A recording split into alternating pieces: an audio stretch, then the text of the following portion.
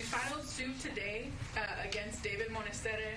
Hilton Garden Inn, High Desert Investors is actually the name of the owners, and Elevation Hotel Management, because the situation is even worse.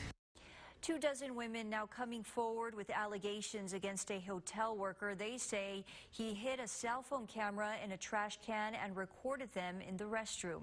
The man accused is David Monestere. He was arrested back in February for the incident and on invasive visual recording charges. Now, today's attorneys allege this happened at least twice, one in February and also in October of 2020. One woman spoke to us and said she will never be the same. Now, when I go into a bathroom and I see a garbage, if I go into a bathroom with a garbage can in it, I can't go to the bathroom.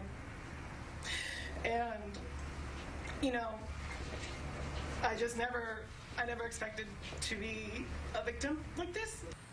At last check, police are still investigating. We did reach out to hotel management for comment. They have not returned our calls.